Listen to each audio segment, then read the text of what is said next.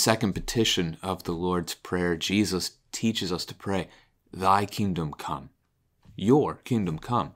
So the question immediately becomes, well, what is the kingdom of God? A chapter like Mark 10 can help us understand what the people expected the kingdom of God to be, as you get something like the children coming to Jesus as he's on his way to Jerusalem. He's preparing for Holy Week. The disciples think they're going there to occupy the city, to put a throne there and a kingdom again for Israel. And so when the kids are coming to Jesus, the disciples are pushing those families away, rebuking them. Why? Well, it's not because children are entirely worthless. It's because children have nothing to offer a marching army, which is what they think themselves to be at this point. And so they're trying to push them away.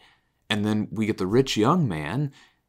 He comes to Jesus, and, well, what does a rich young man have to offer an army? Well, everything. One, he's a young man, he can fight, but two, he's also wealthy, and his wealth can either be used leading up to the battle, supplying arms and things for the soldiers, or it can be used after the battle for the sake of building up a kingdom.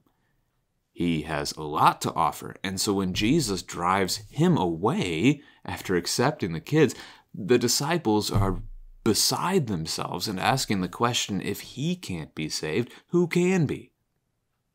And then you also get the account of James and John asking if they can sit at the right and left hand of Jesus when he comes into his kingdom. That is, they want the positions of authority and power in this new kingdom of Israel that they think is coming. And then there's the blind, and the crowds pushing the blind away. Because again, what good is a blind man in battle? You're not going to put a sword in his hand and let him fight next to you. That could end very poorly for you. Instead, Jesus again has mercy and heals him. Jesus takes everything they think they know, he flips it upside down, because as he tells Pilate, his kingdom is not of this world. His kingdom is all that he rules and all that he reigns over, and that includes you and it includes me.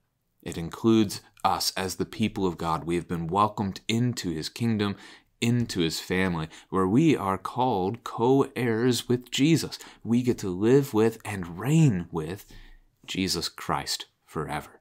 So his kingdom is not a political sphere in the earthly realm. His kingdom is all of his people, the holy nation that is the church, which you can read about in 1 Peter chapter 2 as well. You are part of God's kingdom, and his kingdom has already come upon you. So as we pray this prayer each day, we are praying that God would continue to include us in that good work of his kingdom, of sharing that message with those around us.